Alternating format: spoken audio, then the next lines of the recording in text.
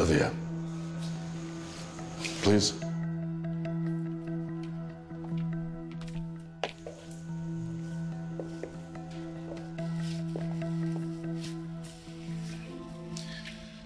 You're wondering why I'm here.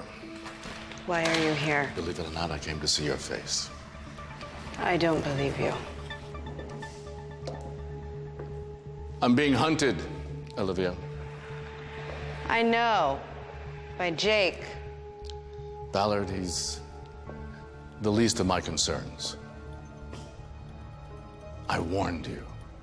You are convinced that I am the devil, the man with his finger on the button.